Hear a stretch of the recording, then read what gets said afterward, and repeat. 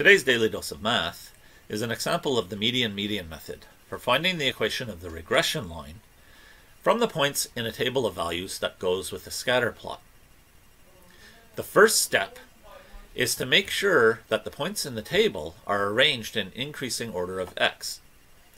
Then we divide the table into three smaller tables, making the smaller tables as close to the same size as possible.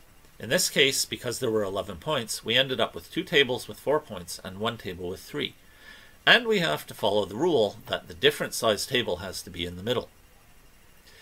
Once we've done that, we find the median of the x's and the median of the y's for each of the tables. So we're finding 6 medians. When there are an even number of points in the table, finding the median of the x's and of the y's will involve finding the average of the two middle values. This is straightforward with the x values, but with the y coordinates we have to make sure that they are in increasing order. And if they're not, we have to reorder them before we find the median. Once we find our medians, we arrange them into points m1, m2, and m3. So the median of the x's and the median of the y's are the x and y coordinates of point m1 with this first table. The second and third tables work the same way. But notice the second table in this case has an odd number of points. So finding the median is a little faster and more straightforward. You just find the middle value. But again, you have to make sure your y coordinates are in increasing order before you do that.